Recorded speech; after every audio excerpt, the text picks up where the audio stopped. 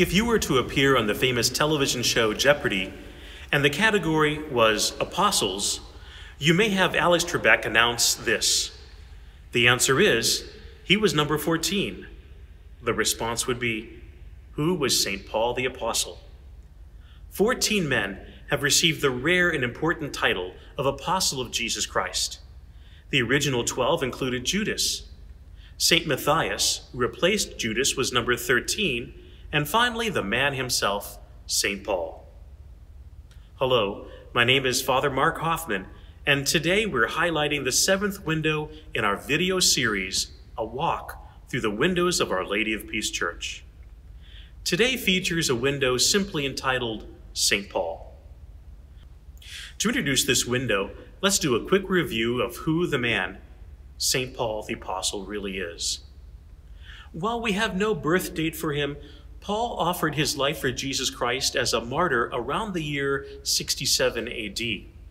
While each apostle seems to center his vocation on a particular group that they served, Paul is best known as the apostle to the Gentiles.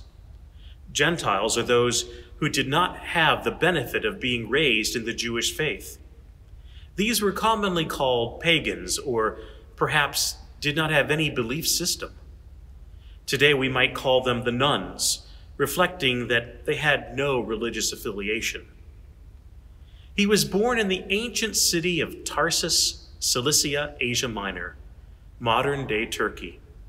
His family was of the ancestors of the Jewish tribe of Benjamin. A Roman citizen, originally called Saul, he was raised a Pharisee, the most strict of the Jewish groupings of the period. By profession, he was a tent maker, an occupation he used later on in life as he traveled the Roman Empire. He studied the Jewish law as well as Greek and Latin languages and cultures. Paul was later sent to Jerusalem, who studied under the famous rabbi Gamaliel, where he mastered the Torah. Saul became a dedicated opponent of the new and early church and was actually present at the martyrdom of the young Saint Stephen, urging those who were stoning him to death.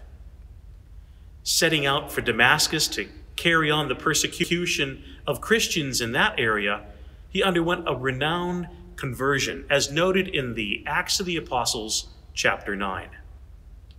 Eventually, he chose to meet Peter and the other apostles in Jerusalem, returning to preach near his own home area, and set out on several journeys. He worked very hard to remove anything which did not welcome Gentiles into the Christian community. Paul was one of the most imaginative, eloquent, and passionate writers in all of Christian history. The window dedicated to this great saint features the head of St. Paul. His face is confident, that of a man who is unafraid to preach the truth. Architecturally, it seems to parallel the face of Isaiah from window number 4. Both were unlikely and humble about their early call to serve God. But once each man's vocation took off, they took their mission by storm. Beneath his face are the traditional images of this strong, saintly man, a sword and a book. St. Paul was decapitated with a sword by the Romans. Thus, the sword is the symbol of the instrument of his death. In tradition, this sword is often referred to as Spiritus Gladius, the sword of the Spirit. Paul did not mince words when he wanted to make a strong point. The book represents his teachings, and specifically his letters written to the Christian communities he started and nurtured at a distance with his advice, correction, and love.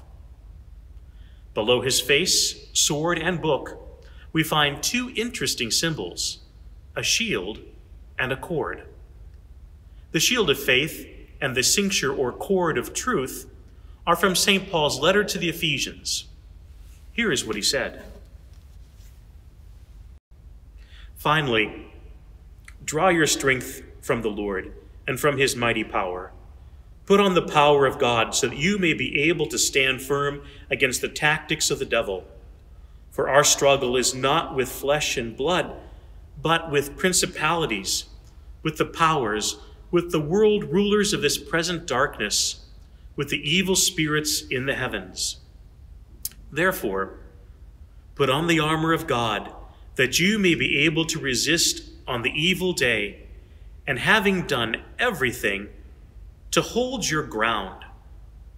So stand fast with your loins girded in truth, clothed in righteousness as a breastplate, and your feet shod in readiness for the gospel of peace. In all circumstances, hold faith as a shield to quench all the flaming arrows of the evil one, and take the helmet of salvation and the sword of the Spirit, which is the word of God.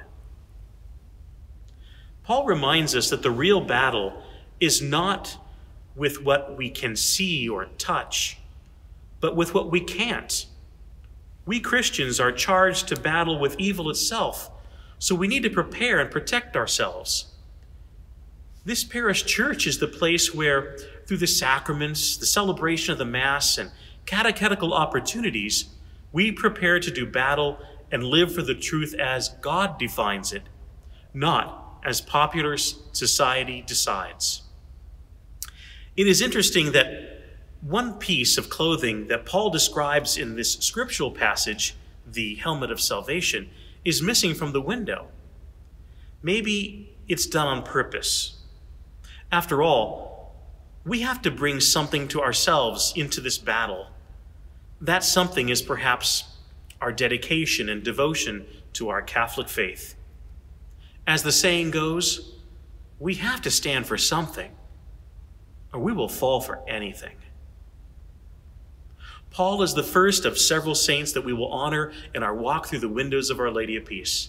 So until next time that we meet, in the words of St. Paul in Ephesians 6:18, with all prayer and supplication, pray at every opportunity in the Spirit.